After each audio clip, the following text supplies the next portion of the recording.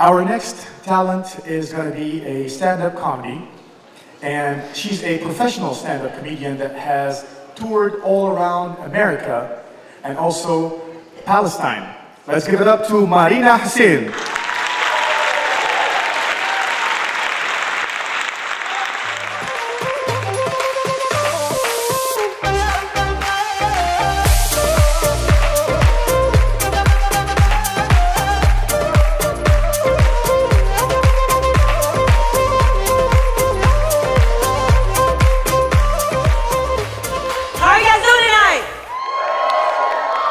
I literally am deaf. I didn't hear a single word. How are we doing tonight? Alhamdulillah.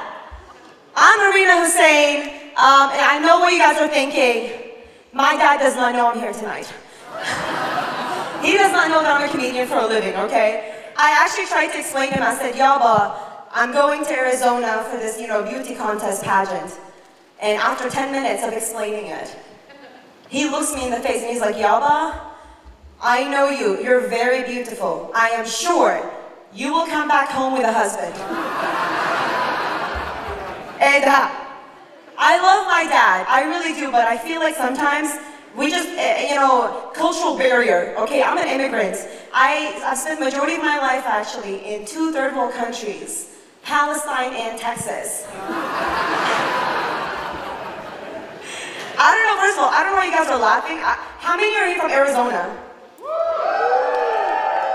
I don't know why you're so happy. Honestly, I was like, why in the world are we doing a Miss Ira in Arizona, of all the places on earth? I came here and I was like, oh my God, it is just like Palestine. Except it's faster. Instead of an 18-hour flight, 8-hour time difference, you just come here boom, you're home. Minus all the, the food. I'm just gonna say it. I'm just gonna say it. I have enjoyed my time here. Thank you guys so much for welcoming me here. I'm going to tell you a little bit about myself. I am the eldest of 6 kids. I've met the other 5. They're pathetic. The ones that are not laughing are one of the other 5. I'm sorry. I'm sorry. I grew up in a very small town, majority white people. I'm sorry, again, I don't make the rules. And my mom taught me almost all the English that I know, which is really cute, because I know things like top tank instead of tank top. And what do you want instead of I love you? Everyone that's laughing has a lot of childhood trauma, guys. One thing she did not prepare me for is when I went back to Palestine. I was back there in August this year doing, a comedy tour across Palestine, and there's a lot of things that I just wasn't ready for. First of all, excuse me, I know it's haram, but I've dated a white guy. Don't judge me, we'll all make mistakes, okay? But dating a white guy is so easy. After 10 years, they'll be like, hey, after 10 years, maybe I'll think about introducing you to my mom. But an Arab man will see your shadow, and he'll be like, I want that one.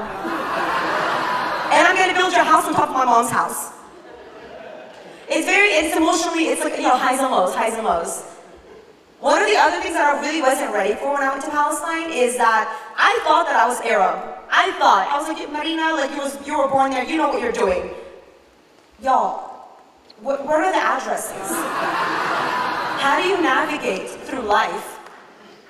I wanted to go to the ice cream shop and I had to be like, listen, do you know where the library is? Okay, you go down the street, you take a left, you have to pass the school again. It's like 72 characters. It's an unnecessary amount of information. I told my uncle, I said, Wallahi, I know what we're going through in Palestine, but if, God forbid, I have to go somewhere, I'm gonna have to just call it Israeli, okay? They know where everybody lives. I'm Marena, y'all. Thank you guys so much for having me tonight. Give it up for your host.